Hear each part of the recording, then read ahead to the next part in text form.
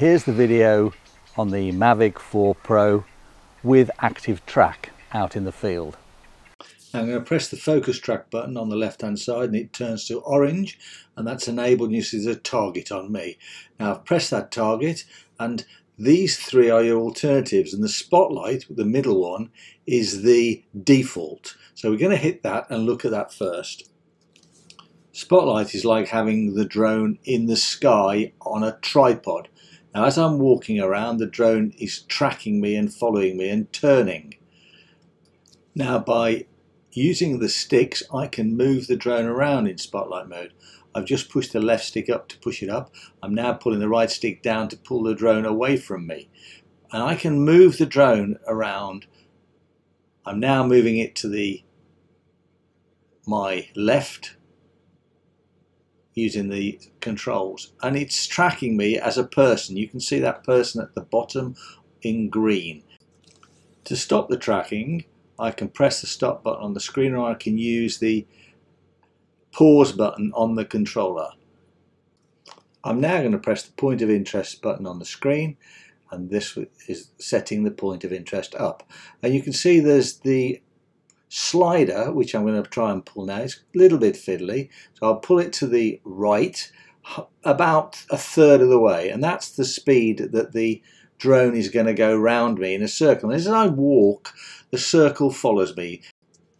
The radius of the circle stays the same, and it'll keep going round me as I stand here until I stop it. If I move, the drone will come with me and the circle radius will stay the same, and it'll carry on going around me.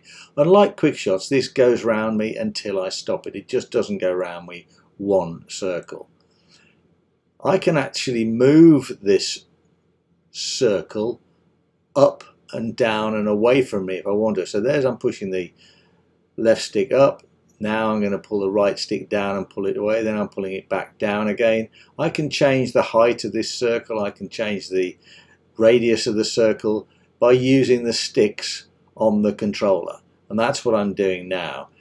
And now I'm going to press stop to stop the point of interest. I'm now going to click on ActiveTrack, and then the little man in the corner comes up. I need to press on him.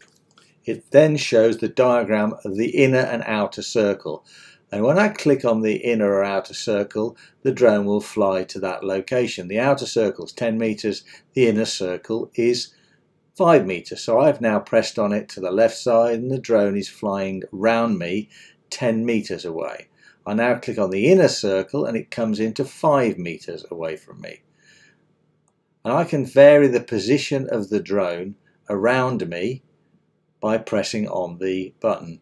Now if I press the auto button and the blue light comes up now the drone will fly and find its own route around me as I walk forward. So as I move now, you'll see the drone has decided it's going to come inwards, or it's gone back out again now, and it's going to track me from that slightly side-on position. As I walk along, it's in auto and it's tracking me, and it does a pretty good job of tracking me. It's now changed to the inner circle, so it's come into 5 meters.